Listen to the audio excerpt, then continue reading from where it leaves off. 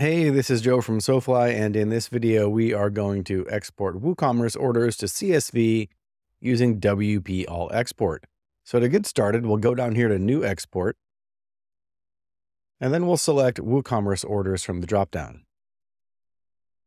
There's some filtering options here if you wanted to export a subset of these orders, but we have 5,755 orders, and we're just going to export all of them. So we'll click Customize Export File. And then over here, this is where we build our export, our CSV export. So we can click the preview button. This is what we have right now by default.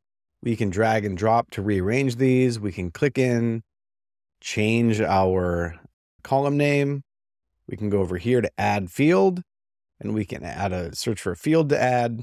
Over here, for example, something related to the product, like the product name. Save that.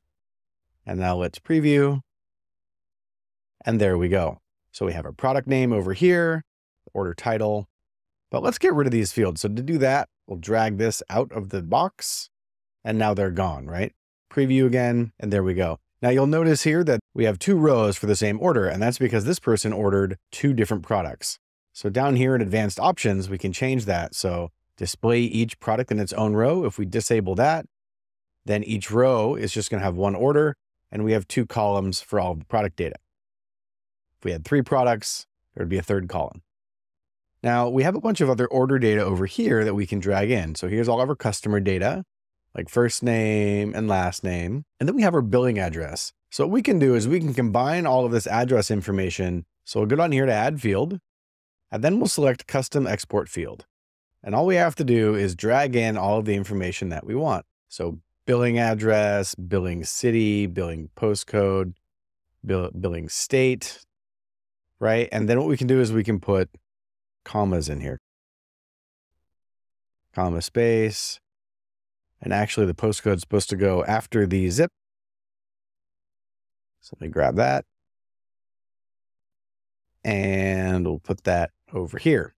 And we'll call this address. Now let's preview that. And there we go. There's our address. So we have our information over here. Let's see what else we have. Over here, we have just our general order information. So we can put the order total. We can move the product name over here. So we have our customer information and our product information.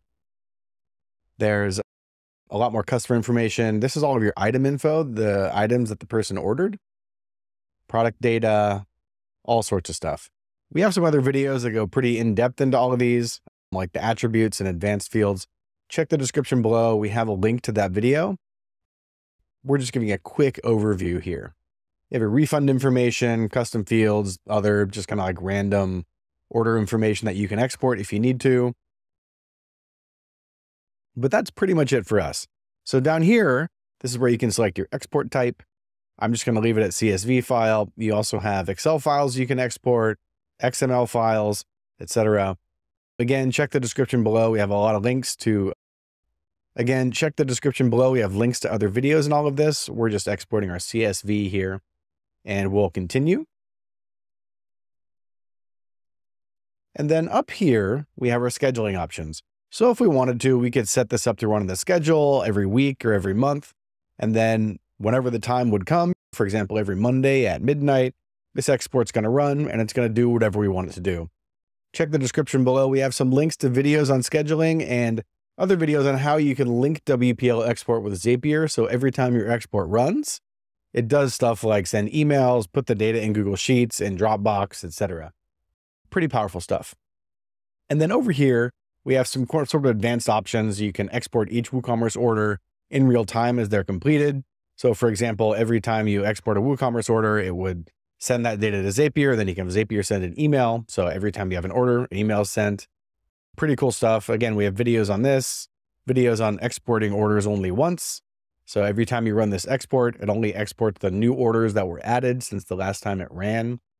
And then finally, down here, we have client mode. So this allows you to let non-admins access WPL import, a limited lockdown version of it, and then simply run exports. They can't create or edit exports, but they can run exports where you select allow non-admins to run this export in client mode.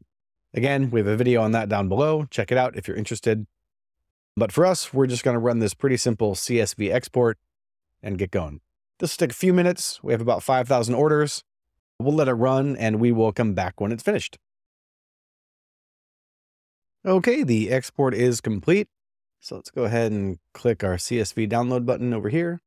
Open that up and take a look. There we go. There is our CSV export. All of our data is there. Close that. And this is our export complete page. So we have a few options here, like our secure URL, scheduling, external apps. This explains how to use Zapier, and then our export, edit, import function over here. Again, we have a bunch of videos on all of this. Check out our channel. Take a look if any of this is interesting for you, if you want to learn more. Thanks for watching, and we will see you soon.